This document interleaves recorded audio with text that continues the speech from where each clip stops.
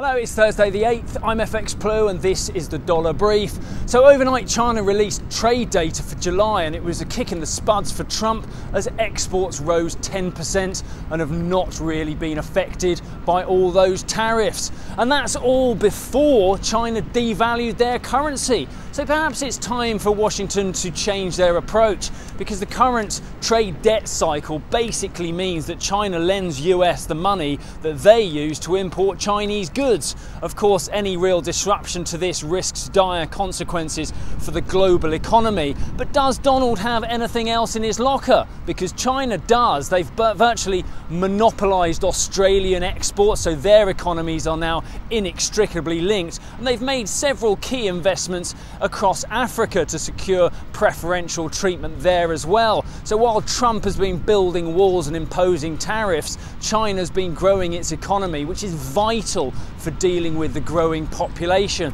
So perhaps it's time for a rethink. Donald, what have you got, mate?